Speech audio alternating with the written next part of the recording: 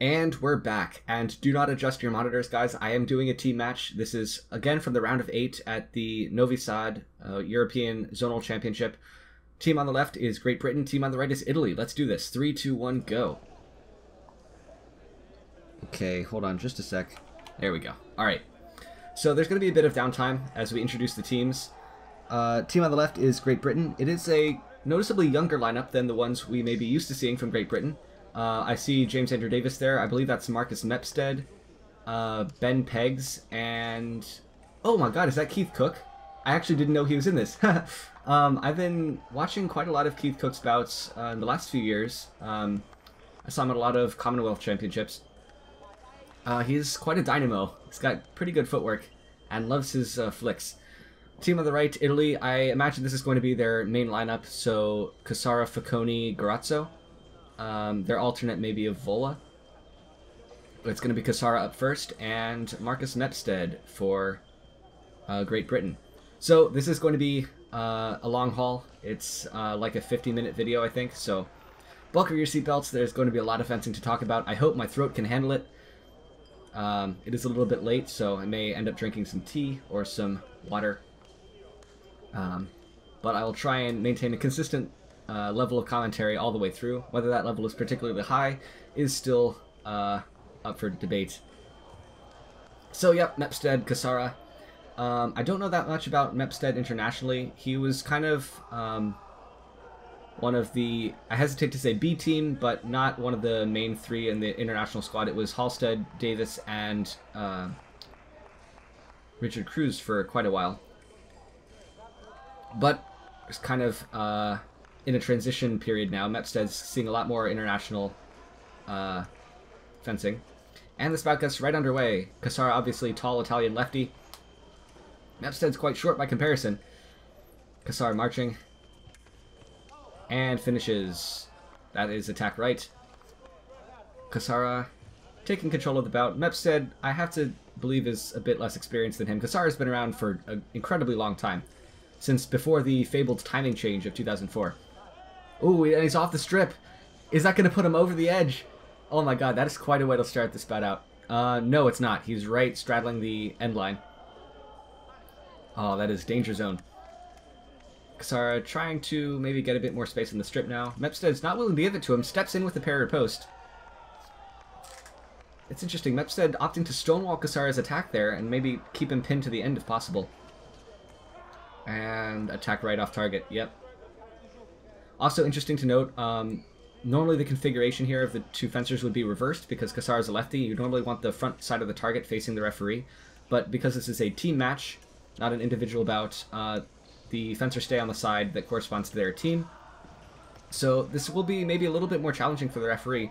For us, it's cool because we get an angle that's not normally seen in televised fencing. We'll get to see a lot of these actions to the flank and back that we wouldn't normally. And especially for lefty versus righty, that kind of far outside line is a pretty commonly used one. More marching here from Casara. Staying in 4 a lot, pretty withheld. Finishes long off target. Sorry, not off target, on target. Kind of impressed that he found that. Distance looked pretty short for that type of finish. But of course, Casara's point control is certainly up there. The Italians have point control as one of their many, very many strong suits. Italy, obviously, a very strong nation in foil. But of course, you did not need me to tell you that. Although, as I say that, Casara completely misses that finish. And that one was quite shorter and looked more appropriate for the distance. So nice counterattack there by Mepstead. And he marches. Sorry, disrupts it though. Starts marching himself. Nice and easy. Finishes long, but again, no light. Interesting. Mepstead offers if he wants to test, but Casara's fine. Let's see. This still feels a little bit like a figuring you out sort of bout. Casara, I'm not sure if he's willing to press any of his actions too far. Tries to... little bit of a lazy counterattack there from Casara. Honestly, Mepstead just pulls the trigger and finishes long, and it catches him with his proverbial pants down. Gets a stop hit though. Closes out with his arm. Maybe gets hit in the elbow there. You deserve it closing out that way. But anyway, finishes long. Again goes off target. This is surprisingly close. I wouldn't have thought that Mepstead would be able to compete this evenly against Casara, but he's holding his own. Of course, in team matches, I'm not going to go into how team matches work. I assume everyone watching this channel knows. But with encounters this short, like 5 touch bouts basically, or maybe more if you're down, but with these shorter bouts, certainly capped at 3 minutes, there's not going to be that much time to experiment and find actions that work. So, although fencing is an individual sport, there is a definite element of talking with your teammates and explaining actions that worked well or actions that didn't work well in a given match or a given encounter. And now Mepstead is up in score. Kasara keeps marching. Turn the camera, I can't see what's going on. Okay, finds remise. Was there core beforehand? Referee says yes. Or maybe he was off the strip, because they did shift down a little bit. Finishes off target, again going for the flank. Mepstead knows to close that out, it looks like. So we might see, ooh, interesting. Not sure what the referee would call that, maybe remise. And we're all tied up at 4. Okay, attack, no attack.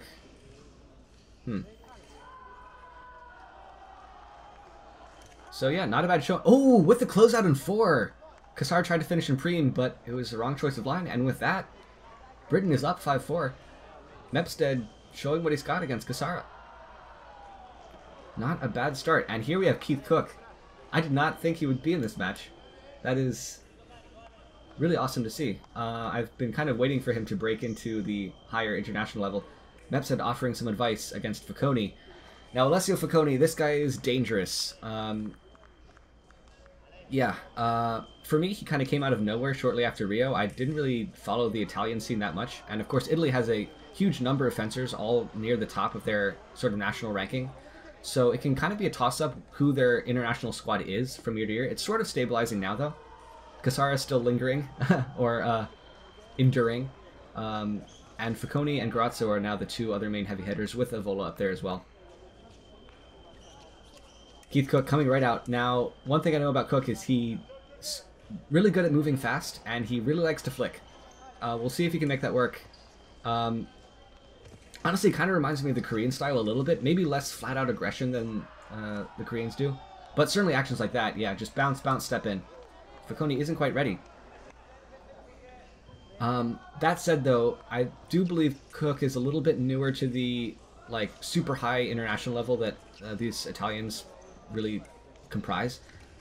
So we'll see if he's able to make this continue to happen. Oh, misses the first one, though. Facconi gets a remise.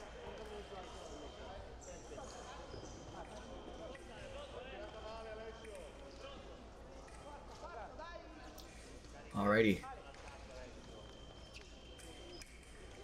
More marching from Facconi. Willing to give it up, though. And again, this is mostly... Oh, nice long finish there. I did not see that coming, and clearly neither did Cook. He didn't even try and run away until it was far too late. But yeah, this feels like probing, although one of Alessio's strengths, I may have talked about this in a previous bout of his, gets the counterattack there, though. One of Alessio's main strengths is he can transition from that, like, probing, kind of cautious forward movement to just finishing, and you don't realize it. It's very smooth. Smooth as butter. That's something that the Russians are also quite good at. Disguising the acceleration so that things like stop hits tend to not work very well. It's very hard to find the right timing if it's so smooth like that. Cook opting instead to just keep the distance a little bit wider, I think. Yeah, getting away from Facconi's attempts at riposting. There's got to step in to attack, though, and Facconi might decide to opt to crush the distance there. Decide to opt to... too many words. Again, more fast probing from Cook, but doesn't look like he's going to commit to anything too serious from that far away. Or is he? Keeping it wide on defense, of course, because he's probably worried about that acceleration. I think that's speed attack right, no. Could be wrong about that. Ooh, wow. Again, not quite sure how Facconi didn't get a light. There was blade contact there. It may have been Cook's parry. Long finish, though, and that's parry post right. Yeah, actions like that are probably not going to work so well against the Italians. They just have the training and the experience and the sheer hand speed to be able to get that. What is the call there going to be? I kind of wasn't paying attention. I was talking. Critical mistake for a commentator, of course.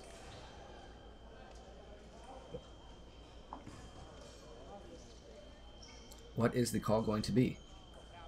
Attack no, attack touch.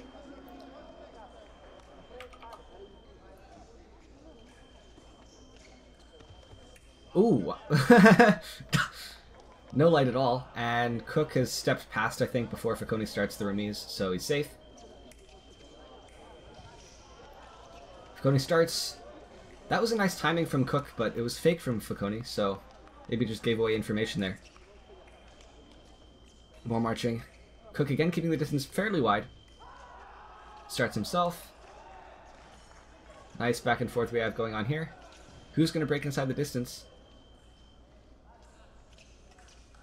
And more marching. Cook changing lines a lot. Gets a random off target. That constant line changing from Cook is nice. It makes it very hard for Foconi to predict where he's going to be, so counterattacking becomes more difficult. On the other hand, maybe makes Cook a little bit less accurate with the finish. If he's constantly changing lines like that, his tip may not be in the right place. Ooh! Trade flicks to the back. Again, very cautious here. Foconi doesn't really care, though. He's up in score. Misses the first riposte, and that's probably going to be Cook's remise, I have to say. No, it's not. Maybe he picked up the blade a second time, and I didn't hear it. Anyway, Foconi showing his prowess against Keith Cook. I'm really glad that Cook is competing here, but not so happy for that result. But now we're going to see Ben Peggs. Again, kind of like Mepstead, I'm not as familiar with him. I've seen a couple of bouts of his the last few years, but haven't seen anything too spectacular. And he will be up against Giorgio Avola, who, as you probably know, is going to be the subject of my next Rio analysis versus Alex Macialis, in which Alex has an amazing comeback. So, stay hyped for that as always. But we'll see if Peggs can replicate that feat, though he's down 10-7, not 14-7 like Alex was. We'll see. Avola also just very, very strong competitor across the board. Very well-rounded, too. Great tactics. And I wish the camera would rotate to show what's going to happen on that side of the strip. Peggs, ooh. Acceleration was a little bit overzealous, it looked like. He wasn't ready to finish so soon, and Avola just didn't step back, so he kind of overestimated the distance there. Finish straight from Avola. Attack right. Peggs thought he picked up the blade. I didn't see it that way. Not sure what the referee said there. Actually, it's getting a little bit dark out. I'm going to turn the light on. There we go. Okay. And Avola marches fast. Come on, turn the camera. Oh, I can't see it. Oh, this is terrible. Peggs being quite cautious. Again, accelerates fast. It's those fast first few steps that are going to kill Ben here if he keeps doing that. It's less the fact that he's accelerating fast and more the fact that his speed is constant after that first acceleration. And that, even 2 steps in a row like that, Giorgio can counterattack pretty easily. Or at least get inside the distance safely. It's very easy to mess with your opponents if you know exactly what speed they're going. Oh, very close to the end of the strip though, Peggs. And Avola just finishes straight again. That I will chalk up to his superior point control. But Peggs was also very close to going off the strip. More slow marching from Peggs. Is he going to do that same acceleration as before? Misses the first riposte. Giorgio gets away. Oh, get wrecked. I feel bad for you, Peggs, but that was very nice from Avola. You can see what Peggs did there towards the end, stepping in, searching for the blade. That can work. Oh, man. Avola. Giorgio Avola. 5-0, Ben Peggs. Continue on with your bad self, my good sir. Gonna go back to Keith Cook versus Kasara this time. Wow. Avola was on fire that bout. I can't even retroactively analyze a lot of that. That was just him being really, really good at fencing. Alright. So we're going to see probably the shortest fencer on the British side versus the tallest on the Italian side. So you can see the difference in height right now. It's pretty massive. I say this a lot, but the shorter fencers tend to have more naturally explosive footwork. They've got a little bit better leverage in their limbs, and a lower center of gravity. But fencers who are tall like Kasara are probably used to that by now. Attack stops, attack touch. Interesting. It looked like Kasara was almost ready to... Oh,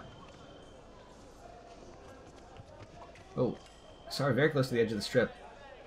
And again, because it's lefty-righty, the fencers are on the close side of the strip facing the wrong direction, so to speak. The referee might have a harder time seeing their feet towards the edge of the strip, because normally when the lefty-righty fencers drift to the outside, they're going farther away from the referee. The referee can see their feet in his peripheral vision. It's going to be a little bit harder here.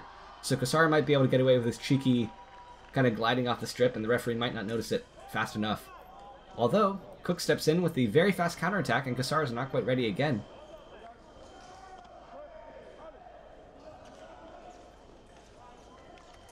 More marching from Kasara, though. Cook tries to step in, closing out on the outside, but Kasara reaches around it for the touch. There's such a huge range that Kasara could finish at which Kasara could finish, I should say, that Cook is going to be very hard-pressed.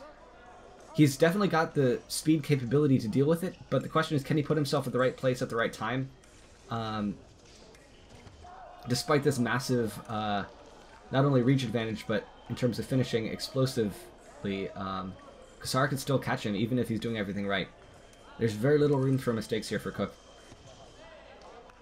And even like that, Kasara can just find the blade, hit off target before Cook can really finish stepping in. More bouncing on defense. Really keeping the distance wide. And very well, actually. That bounce, big retreat is a very nice footwork pattern for Cook, as long as he knows the acceleration and he can reliably see it coming. Oh, wow! Manages to step in. Actually, I'm impressed that Kasara found it off target there at all. That was a really well-timed step in, actually, from Cook. That's probably going to be attack right. Or is it? So Kasara did pause. My first instinct would be Kasara falls short, Cook's first falls short, and then Kasara just keeps going.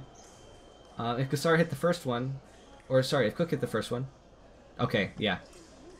So that's something, I forget which bout it was. It was a Rio bout. I think it might have been Garazzo who did it against Abdul Qassem.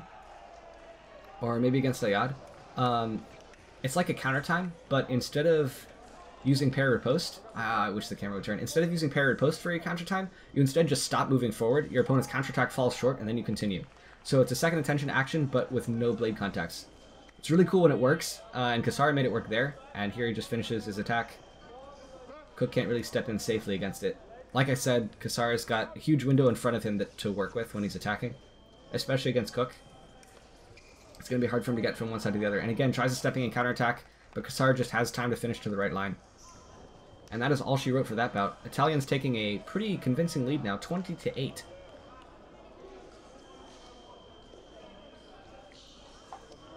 Of course, Mepstead had a very nice bout against Kasara earlier. So if he can keep that performance going, he might be able to do very well. But Giorgio Avola, of course, was having an amazing bout against his opponent. Ben Pegs, so unclear. I gotta give this one to Avola, but we'll see if Mepsa can get some touches back. Unlikely that he'll get all the way to 25, but you never know. My throat's starting to go. I hope I can survive the entire match. Life of a commentator is not as easy as it might seem. We have to contend with things like throat scratchiness. Has my audio just cut out? I cannot hear anything. Oh, there. Okay. Phew. That was a close one. Alright. In the meantime, Avola facing off against Mepstead. Tries a long advanced lunge. Mepstead gets away from it. Again, that parry riposte to the back. Parry 4 flick to the back from Avola. Finds enough target this time. Could just as easily have been a light for him, though. Flesh from Avola. Very rare that you see a proper flesh in foil. It's a lot of running attacks. But that was a legit flesh.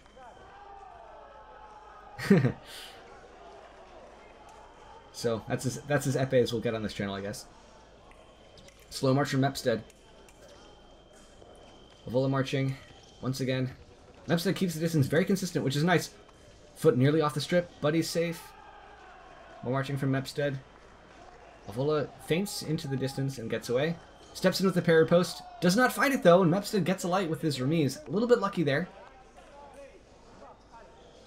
But I'm sure he'll take it. More marching. Volo puts out the line. Again, just kind of playing around with Mepstead's attack, seeing what he can do with it. Doesn't feel very urgent yet. Avolo's parry post is just so good that I think he's not really going to be afraid unless it gets to that situation again. And again, he misses the riposte. That's a pretty noticeable weakness. It's happened twice now. So Mepstead might be a little bit more opportunistic with his next few and go for the remise there.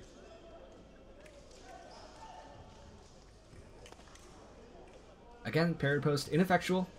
Avolo tries to chase him away. Mepstead's doing a great job staying alive, though, I have to say. Any one of those long finishes from Avolo, if Mepstead just takes one step too few or retreats one tempo too late, he's going to get hit. Right there, though, again, parry post came from Avolo is just super good. Despite missing a few earlier.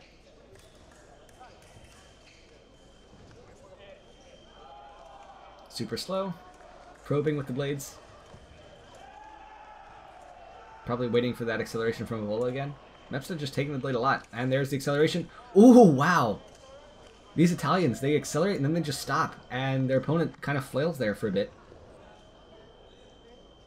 That is interesting. Probably a sharper opponent than Mepstead might have gone straight into that, but Avolo probably would have been ready for the parry riposte, honestly. So perhaps it was fortuitous that Mepstead did not attack immediately when he saw Avolo stop.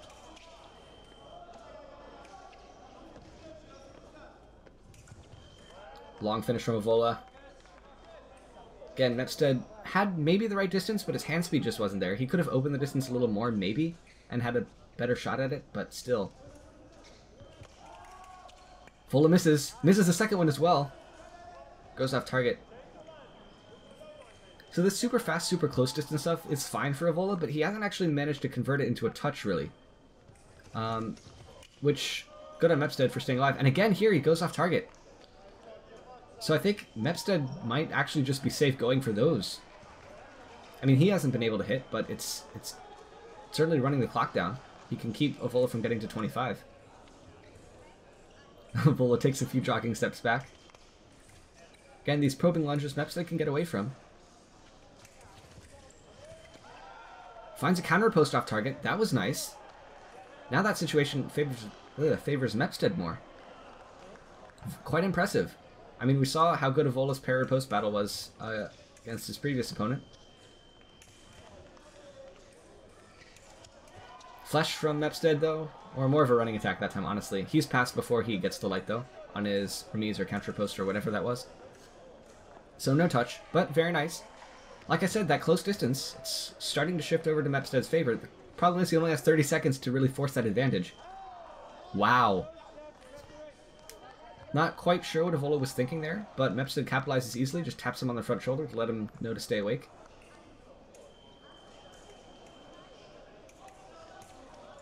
More marching from Avolo. 19 seconds left.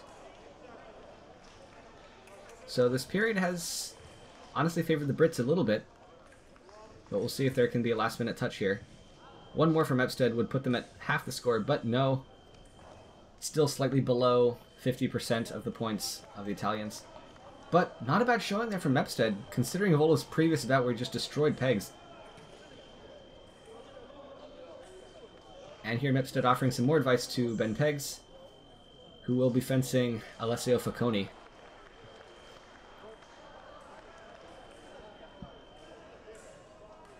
So this will be the 6th period, or the 6th encounter, I should say.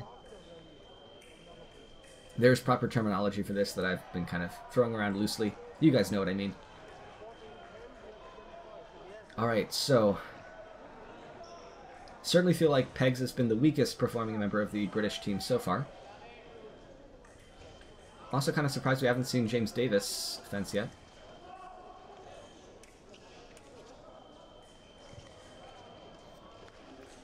Alright, Pegs marching.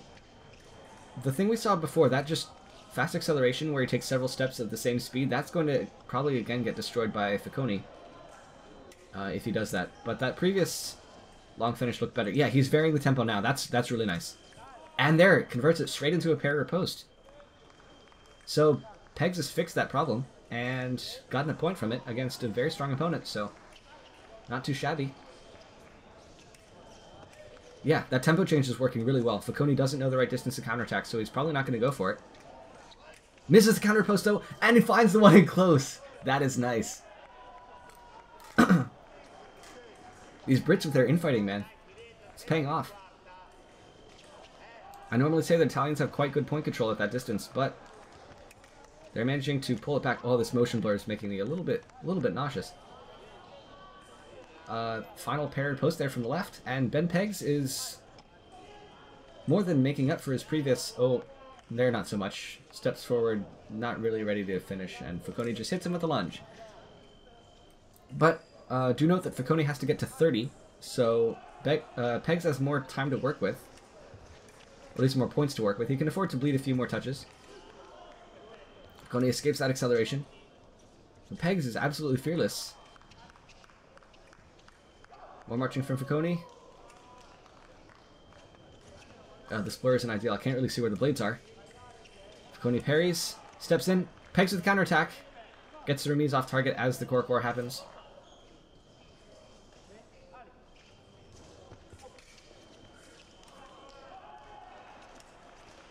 More just marching back and forth. These accelerations from Pegs are nice because, as I said before, he's not... Okay, that's getting a little dangerous. Although Facconi still wants to go for the counterattack, and... Huh. Surprised Pegs made that finish work even, because that one was pretty consistent tempo as well. It wasn't as fast as the previous one, so maybe Facconi couldn't just auto counterattack and get lucky because he was rushing. But I thought he would make something happen a little bit sooner there, so that's, again, really nice for Pegs. Or possibly Facconi choking a little bit, I don't know. That acceleration, though, that was something right out of Facconi's playbook, just super smooth. Slow step, slightly faster step, and boom. And Facconi doesn't really know what hit him. Well, he does. It was a smooth finishing attack. But Facconi didn't see it coming until it was already too late. Great disguise on the finish there from Pegs. Oh, that time was not so good, though. Accelerates too fast. He reaches kind of his max speed too soon, and as a result, his feet are ahead of his hand and he can't really finish. Kind of unfortunate there for Facconi that he didn't get the counterattack, but, you know. What's the call here going to be? I have no idea. For me, this is simultaneous. Of course, with the help from the video referee, I'm sure there will probably be a call from this. Let's see. Attack no, attack touch. Makes sense. If my memory is correct, I can see that. Pegs, though, has made quite a lot happen this bout. He can continue to do so. Facconi still has... oh. Okay, now he has 5 touches to go. In 1 minute, 10 seconds. More marching from Facconi. Pegs defending pretty well. Misses the Premier post. Goes off target instead. Still very nice that he's able to defend it all against Facconi. If there's one thing that I'm very impressed with these British fencers, it's that they're surviving for very long periods against these Italians. It gives them a lot more chances to find touches that work. Gets a counterattack again. Maybe a yellow card. Actually, that should almost certainly be a yellow card. Facconi wants to change his weapon. Maybe ref called halt before the twist was fully realized, but still, that was pretty egregious from Pegs.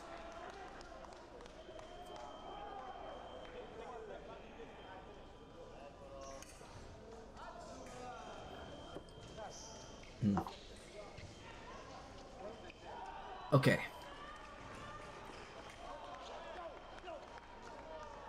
That's preparation from the left. Yep.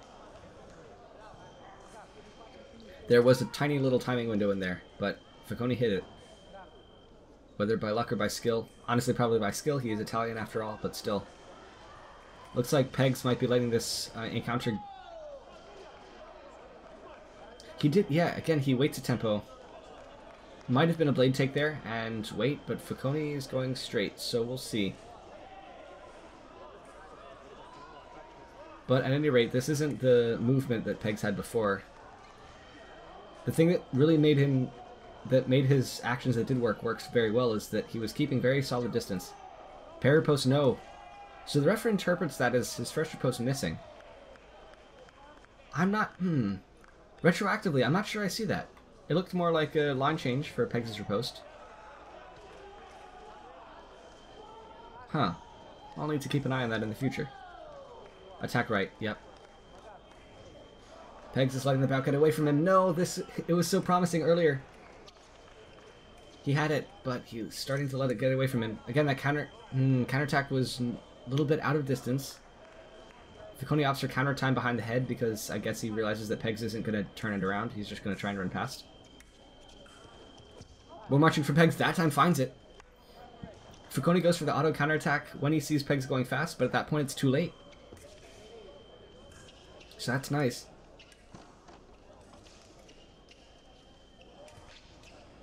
Slower, back and forth now. And again, that acceleration. I'm surprised that one worked for Pegs. That one was a little bit rushed. Felt a little bit haphazard to me. Ficoni goes for the twist. It's probably the right decision. Oh, that's a nice long attack, though. Pegs was not ready for that one. And that line change is too late this time. If Ficoni's stepping in counterattack does work. Okay. And there's the bout. Or the encounter. You know what I mean. So, that started out really nice for Pegs. He made quite a few good touches happen.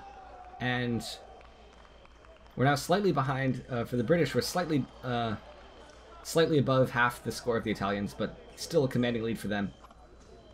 We're going to go back to Keith Cook versus Giorgio Vola. Vola had a pretty strong performance against... oh wait, no, was it him? No. No!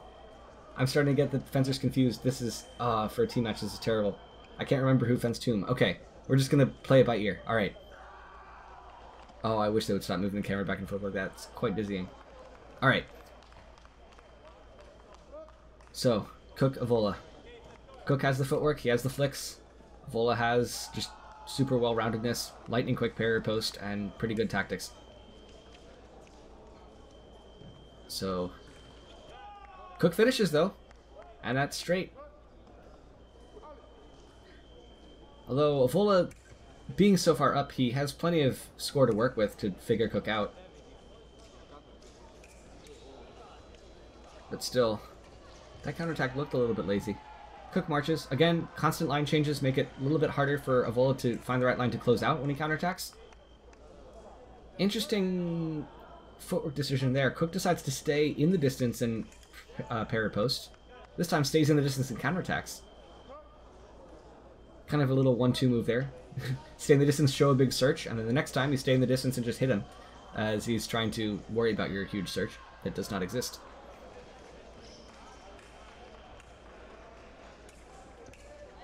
Cook tries to find a way in. Avola marches. Please show that... Okay, I'll go with what the referee said there, but I wish they would have turned the camera. This is a little bit annoying. Of course, it would probably be just as painful to be the cameraman in this long team match format. Yep, constant beats make it the parry post at the end there for Avola. So, I talk about this quite a bit. Beating the blade constantly means it's easier for your opponent to parry post because they know where the blade is. It's beating their blade. So all they need to do is show a very strong one, and the referee will usually give it to them. Remise from the left. I said this before, I was quite surprised that the British are doing so well in the close distance situation. You would think that the Italians' sheer point control would be enough to carry them through, but the Brits are finding some pretty creative touches in close. Very impressive.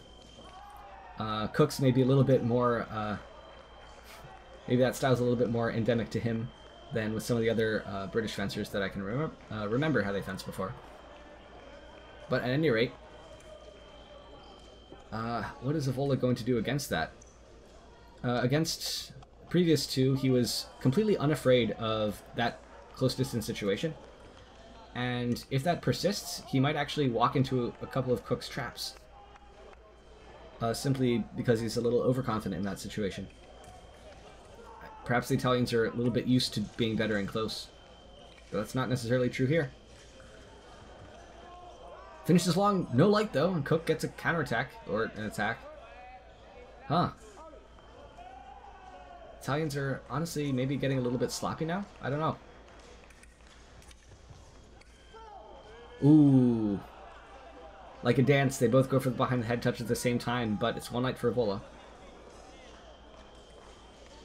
Although I think he actually found the blade last there too, so it would have been Cook's remise anyway. If I'm not mistaken. Getting constant beats there for Cook. A lot of line changes as well. Ooh, this time though. Okay, that's another thing. Constant beats do two things. In that if your opponent tries to parry at the exact same moment as the beat, it goes to the beat attack. So, interesting call here. If there was truly only one sound, then that is the correct call. Cook gets the beat attack. If there were two, as Evola I think was suggesting that there were, it would be his parry riposte, assuming his parry came after the beat. Which is usually how that phrase develops if that's the case. Oh, okay. So this time it was reversed. There were two sounds, but the first was Evola's, the second was Cook's. And it's then his beat attack, I suppose. Or possibly you could call that a counter post. Someone's weapon snapped.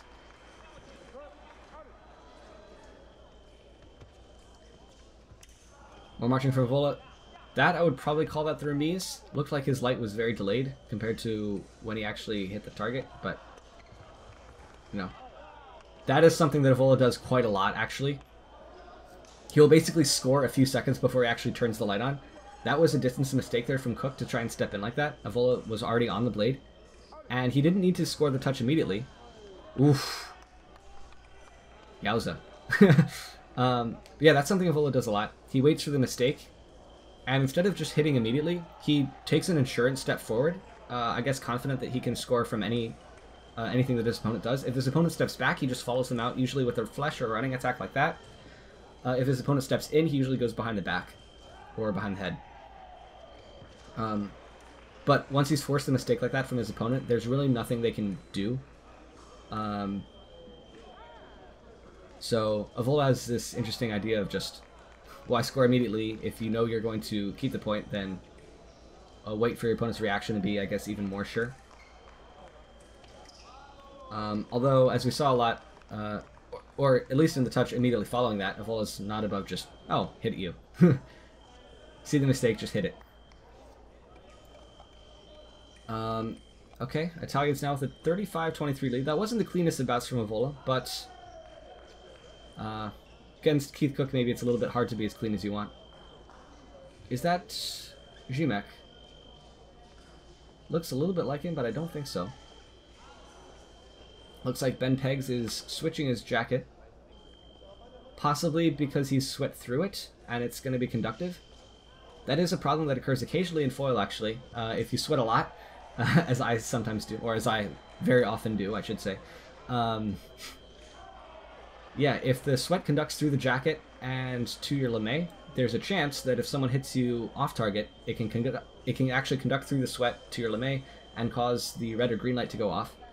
In that situation, the touch still stands if the right-of-way works out the same way, because the fencer is responsible for maintaining their own equipment. So, especially at this level where people are working obviously very hard, sweating profusely, it's not uncommon to see fencers with several jackets to switch off every now and then, just to make sure that doesn't happen.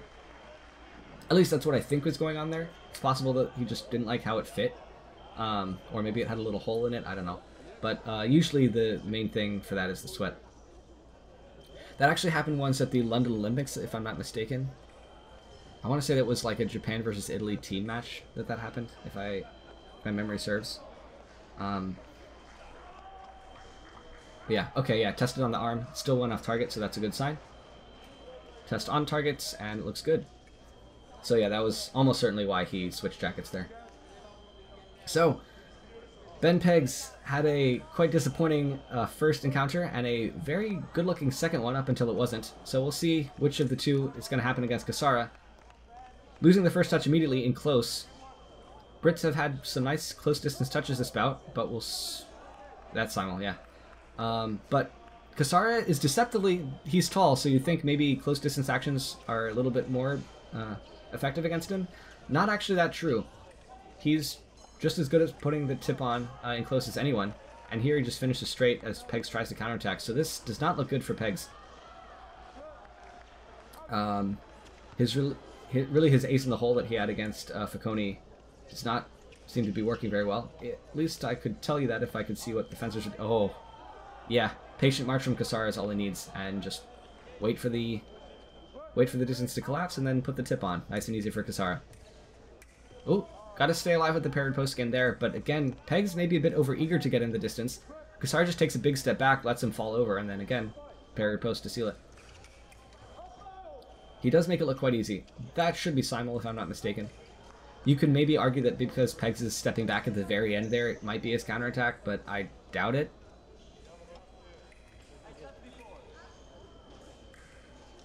Let's see. Simultaneous, yep.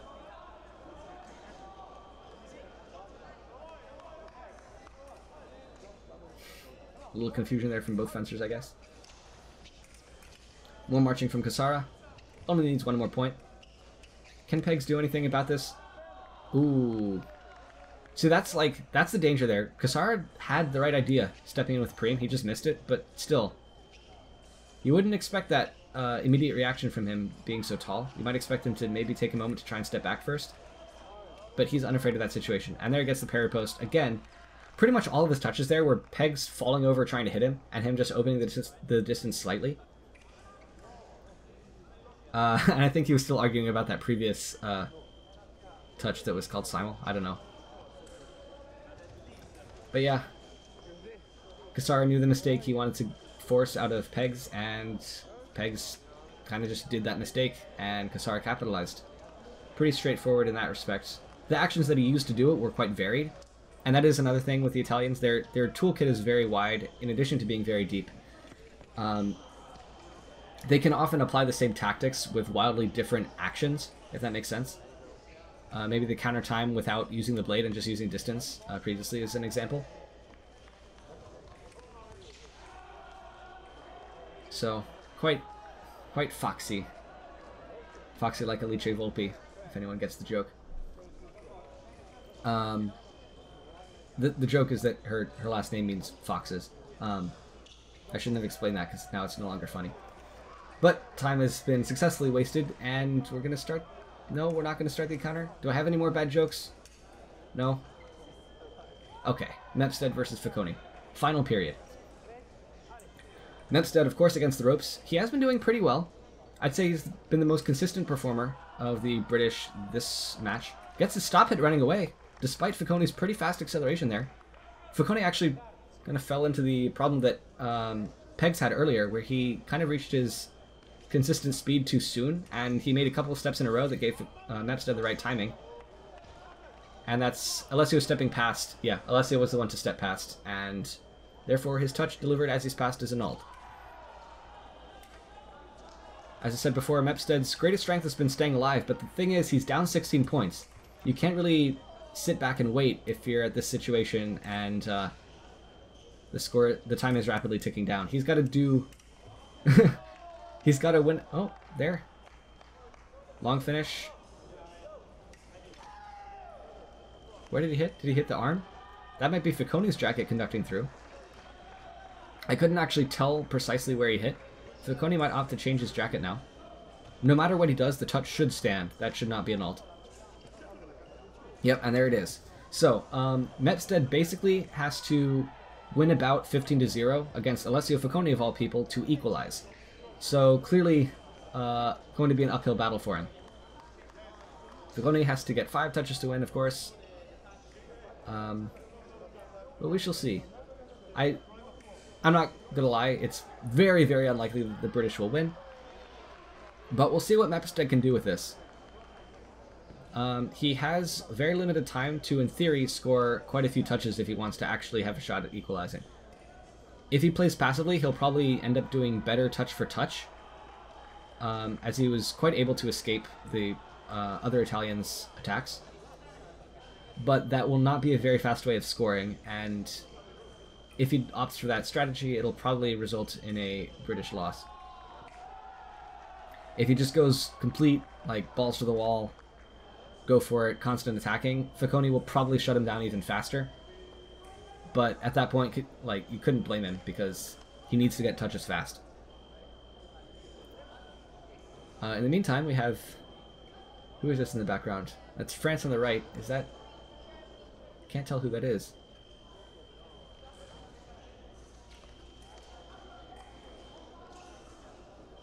Coney's got his new jacket. Actually, no, he wasn't wearing a jacket at the time. He's still got to put it on.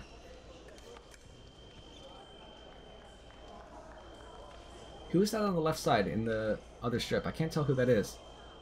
Maybe a more obscure team. There were some pretty unfamiliar teams in the round of 8 at this competition that I can remember.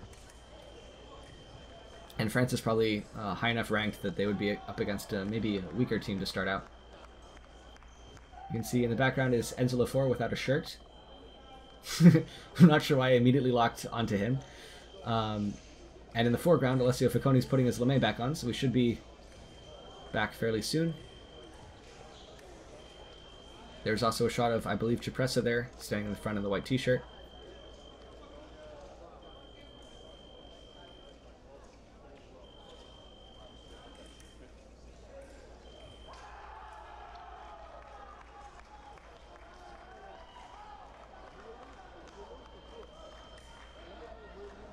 Alright, Facconi puts his glove back on. We're nearly there, come on. Just one more period. Oh, my voice has to survive. You gotta dig deep for this one. Alright.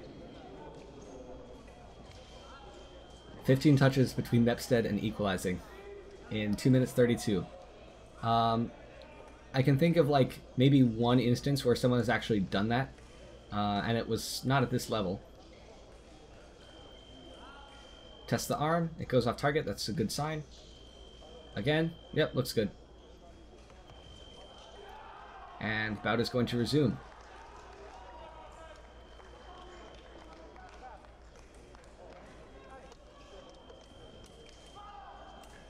Alright. Mepsted not being super aggressive. At least not yet. But yeah, he is doing his normal thing. So it looks like he's not necessarily going for the win as opposed to just going for touches, which is commendable. Pretty common maxim in fencing is 1 touch at a time. Of course, this is going to be 1 touch for excuse me, 1 touch at a time for Facconi as well. And there's the first one. Mepsted does do a good job staying alive, but honestly, this is probably fine for Facconi. He doesn't need to fence super hard. Mepsted maybe finds the final riposte there. Yep, another touch for him. But honestly, Facconi isn't too worried about hitting at this point, or at least he shouldn't be. All he needs to do is stay alive for 2 minutes himself. You, of course, don't want to just step back and be completely passive, because Mepsted then will have free reign to attack. But for Facconi, there's not much reason to push the issue too far, or make any mistakes like getting too close. And you can afford to put the burden on Mepsted here in this position, definitely. More watching from Mepsted. He's not committing to any attacks, though, and the time's just going to get away from him, and long finish there for Facconi. Mepsted isn't quite getting away fast enough. So, with that, is it too premature at this moment to say it's all over by the shouting? Perhaps. There is still 1 minute 30. But this bout ends with maybe more of a whimper than a roar. Which, to be fair, the Italians had a pretty commanding lead the entire way through. Although, I have to say, not a bad performance at all from the British team, the younger British team, who are starting, I guess, more recently to be the core of the British international squad. So, despite this sure to be loss for them, it's still very impressive. And the touches they did get were a lot of like close distance stuff, which normally the Italians are pretty good at. And in addition to that, they were all staying alive for a very long time. And I have a feeling that if these were to go to 15 touch bouts between them, it would have been pretty close. So certainly disappointing there for the Brits, but not completely double negative incoming. Not completely not promising, if that makes sense. And of course the Italians showing why they're such a dominant force in men's foil these days. Also, kind of surprised James Andrew Davis didn't compete. He might be injured or something. I don't know. But yeah, hope you appreciated finally doing a team match. And I'm just realizing now I'm going to have to find a way to implement that on the website because I don't currently have support for actually multiple fencers on each side in a bout, so I'm gonna probably have to code that really fast before I put this on the website. But anyway, thank you for watching and for bearing with me for 50 whole minutes of non-stop fencing action. Thanks for watching, guys, and as always, stay sharp.